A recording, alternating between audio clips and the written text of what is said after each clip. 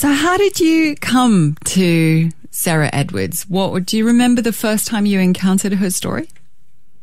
Absolutely. I was a young teenager and I was at a conference and I was powerfully impacted by the preaching. It hit home to my heart in a way that was very, very direct. And the preacher recommended a sermon by Jonathan Edwards called Heaven, a World of Love.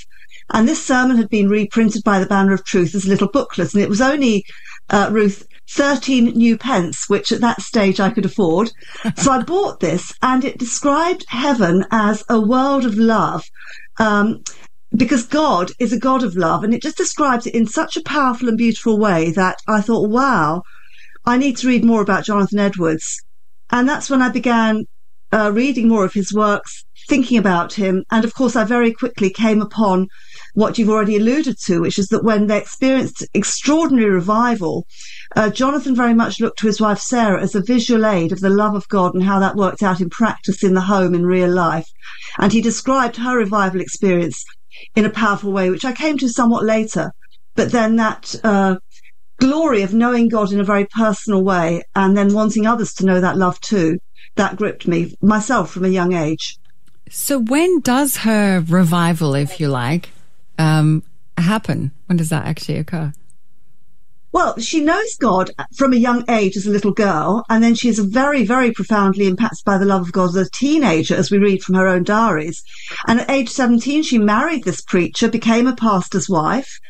And you look at the first number of years as a pastor's wife, and she did love God, but she also had children in very quick succession, as many women did in those days. And her husband said that she often was gripped with fear and anxiety. But then, some years into their ministry, in the year 1742, there was a revival of religion in an extraordinary way, which is when kind of God puts his work, his kingdom work, on fast forward and comes in a mighty way. And it was at that point that she was overwhelmed with a sense that whatever happened to her in life, whatever happened to her family, whatever happened to her community, God would be with her. Nothing could separate her from the love of God. And the interesting thing is that in the final years of her life, she went through many, many more hardships and traumas than had ever been the case in the first part of her life.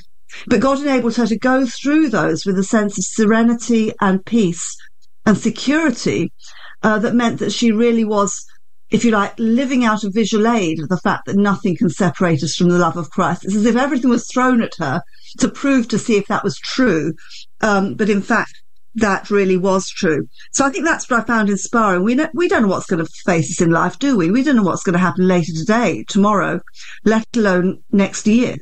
But whatever happens, nothing can separate us from the love of Christ. So that particularly intense experience was 1742, when a revival was impacting their town of Northampton. You'd written a number of biographies. You have written stories of many incredible lives. Have you written about Jonathan as well? No, because so many other people so much better qualified than me have done amazing work on that. I mean, the biggest and most authoritative biography is by George Marsden, and I commend that. But the biography I love is by somebody called Ian Murray, and his biography is devotionally very, very powerful.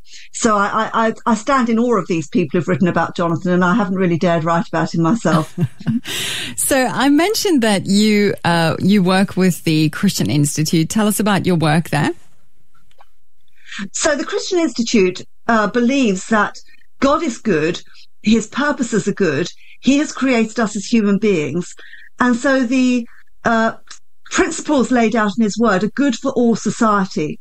And we just simply seek to help Christians to see how the truth of God's word can have a positive impact in the public square and on all the really complicated issues that arise in current social policy. We put out lots of helpful briefings. They're all on our website, www.christian.org. Very easy to find. And it helps people to see how they as Christians can take an interest in what's going on in our nation and how we can pray for the glory of God in our nation. And ultimately, we want God to be glorified. And that's the same heartbeat that prompted Jonathan and Sarah Edwards. Tell us about some of the other biographies. Did you only come to start writing these stories of some of the great heroes of the faith through your work with the Christian Institute, or was that something that you've been doing outside of that work? It was actually much earlier than that. So my husband was a pastor of a church for 26 years, a wonderful church, very happy in that church. And it was when I was a young pastor's wife with children at home that I found myself hugely encouraged by the testimonies of some of the great women of the past. And the first one that I investigated was the first missionary from America to Asia, a woman called Anne Judson.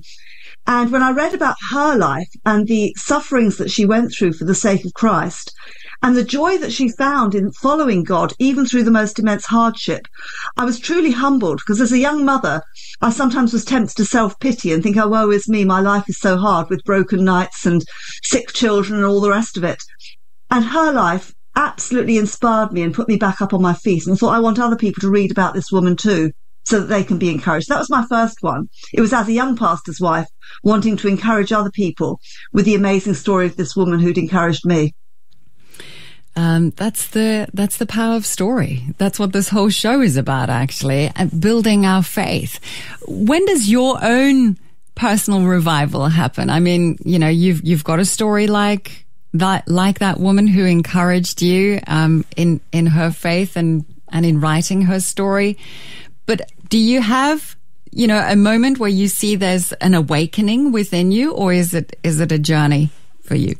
Well, so much a journey, but there are those moments when you experience God in a very real way. And there were moments through childhood when I did, because I had wonderful, wonderful parents who brought me up to know that I'm here on this earth to love God and enjoy him and glorify him. So there were those moments through childhood of sheer beauty and love for God. And then as a teenager, it deepened, mainly through that reading of that Jonathan Edwards sermon on heaven and a world of love that I mentioned. But then when you leave home, it becomes very much more powerful, because you're on your own 2 feet. You have to stand up for yourself. And then I'd have to say, Ruth, looking back over the decades, it's sometimes been at the hardest, saddest, toughest moments when you know, my parents have passed away and gone to be with the Lord, and we had to care for them. The hardest, roughest times is when God comes in with such sweetness and such comfort and such assurance. And I have to say that, you know, that the glory of the Christian life, as you look back over the decades, is those moments when it's punctuated with God making himself even more real in the hard times. Hearing today from Dr. Sharon James, and you can find the Christian Institute that she works for on Christian.org. She's also on SharonJames.org. Hearing today about that brand new resource on delighting in God, the biography of Sarah Edwards. UCB2, the home of hope and worship. Hearing today from Sarah Edwards, hearing today from Sharon James, there we go, author of the biography of Sarah Edwards, Delighting in God. You wrote a lot of biographies. You've written a lot of these stories. Why now? Why did it take you until now to bring us the story of Sarah Edwards? I think that there are moments in your life where you think, this is just the moment where I'm very burdened to get this message out. The lesson that I want people to take from the life of Sarah Edwards is the absolute privilege and joy of knowing and loving God, and then wanting everybody on earth to have that same privilege and joy of serving God. And one of the great lessons from her life is that she and her husband were committed to praying for global revival. Her husband wrote an urgent invitation to pray for world revival. He called for a constant prayer for world revival, because they had seen the work of God in their own community, and it was powerful. And in their small nation at that point, Massachusetts, which was powerful. But they wanted everyone on earth to know God and to praise God. And that's my heartbeat at the moment. I think that as we look out on the world and all the suffering and all the difficulties, we want people to know the comfort and joy of the presence of God, but also to bring him praise. So it was at this moment I just felt I want to, in a sense, do my bit to call people to pray for revival, because they are such a powerful voice and role model and example of praying for that and then seeing God work and act. How do you find you, Sharon, are able to communicate this? I mean, it's just, it sounds like it oozes out of you. Loving God, enjoying God, which I don't know, sometimes I find I've got to remind myself to do, actually. So thankful for wonderful role models. My parents knew that they are here on this earth to glorify God and enjoy God. And that's the air I breathed as a young person. And I remember when the very first Operation World came out, and my dad was friends with the person who did it. And he was so excited. And we use that every day in our homes, pray for the nations, one nation a day. And that dinned that principle into me that each day when we get up, we're to pray for the nations and pray for everybody to have the privilege of knowing and loving God. So I'd say to parents out there, it's a great privilege to pass the glory and joy of God onto the next generation and nurture your children in that and your grandchildren in that. And that's just such a blessing and a privilege. And I was blessed with parents who did that for me. Tell us a bit more about what you learned of Sarah Edwards. Perhaps some things that were surprising when you decided to write this biography that you didn't know about.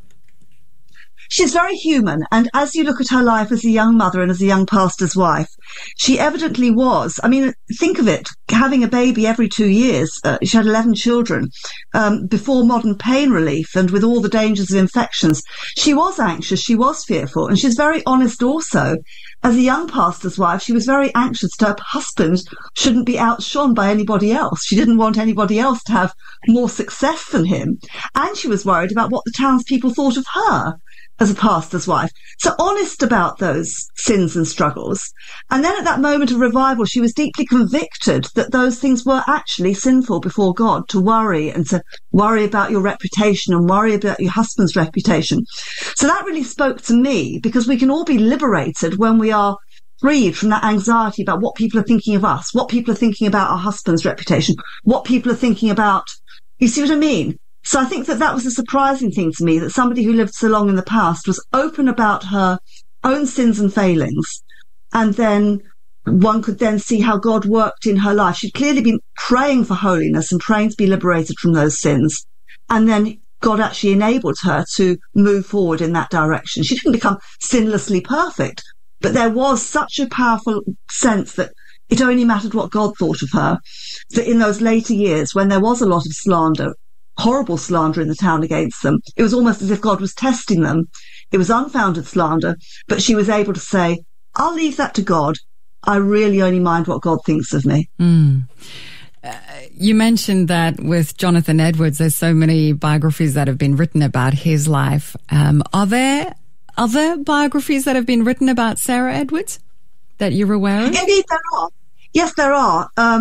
There's quite a well-known book called Uncommon Union, which looks at the marriage of Jonathan and Sarah Edwards. I have mixed feelings about that one. But many people have written little standalone chapters on Sarah Edwards, the wife of John Piper. Noel Piper has written a chapter on her. So she often appears in if you like, collections of biographies. But I wanted this. The unique thing about this one is that I actually include a chapter where there's every single word of Jonathan Edwards' own writing down of her testimony of her revival experience. And it's quite long, but I found that so powerfully spiritually encouraging myself. I've put in that entire testimony so that people can read that for themselves. When you consider revival and something that you pray for, something that Jonathan and Sarah encouraged us to pray for every day, what do you envision? What do what does it look like? What did it look like for Sarah? And I mean, you spoke a bit about the impact of that experience on her everyday life, but when you consider revival, what do you imagine? God coming down in power to make real what we know and love already, but these things become even more real to us. And God doesn't always work in extraordinary ways, so I don't think we should go through every day, in a sense, weeping and lamenting that we're not seeing days of great revival. He sometimes works in those extraordinary ways, but at those times, scriptures that we know already become even more powerful and impactful to us. truths that we know already become even more powerful. We already know God to be our loving Heavenly Father. That becomes even more intense and real. But I think that when you look at times of revival in church history, a couple of things stand out. Number one, even God's own people are deeply convicted of their own sin because they want to be pleasing to a holy God. And then that moves forward a sense of God's people become more sanctified, which means that they are more energized to go out and serve others in a sacrificial way. And then the work of God grows quickly. So desire for holiness, but also desire for God's glory. And there's also then that impetus to evangelism and mission. So you get the work of mission going forward at a faster speed during times of revival. And then, not surprisingly, more people are converted. But it begins with the work of God in the hearts of God's own people that then energizes them to move out and joyfully witness to others. Hearing today about the biography of Sarah Edwards, Delighting in God, and it's written by Sharon James. I'd love for you to read a little bit of it. Tell us a bit about how what your heart was in terms of bringing this story to us in the way that you've done that. Ruth, I don't know what your listeners are going through today. Some of your listeners might be going through the deepest and most horrific of trials, and they might feel their lives are falling apart. But what I wanted to bring to the readers is the sense that God is good, God is wise, we can trust him. Nothing can separate us from the love of God, whatever is happening in our lives today. Now, Sarah Edwards lost her husband in the most tragic and appalling of circumstances at a young age. And when she heard about it, she was far away from him at the time. She wrote a little note to her daughter, Esther, and she simply wrote in this little note, "My dear child, what can I say? A holy and good God has covered us with a dark cloud. But the Lord has made me adore his goodness, that we had him so long, her husband so long, we had him so long. But my God lives, and he has my heart. We are all given over to God, and there I am and love to be." So do you get that? My husband has died, but my God lives, and he has my heart. And whatever happens to us, if we have God, we have everything, because nobody can ever take God away from us, and nobody can ever take us away from God. And we might die, but then we are with God. Nobody can take us away from him. So what do we have to fear? What do we have to be afraid of? Sharon, I'm interested in the writing of these biographies, of these stories. Where does that come from? This is to research somebody like this as well. You're looking at lots of history. It's not something you can just Google. This is really more than likely you sitting in a library, or I don't know, how do you find this information? Well, I suppose my passion is that when we want to know God, but one way that God uses for us to know him is to see what he has done in the lives of other people. So that's where it becomes really exciting. You can love people, yes, but then you also love seeing God's work in people. And then I was trained as a historian. My degree's in history. I became a history teacher. I was a history teacher for quite some years. I then went on to do further studies in theology and church history, and then a doctorate.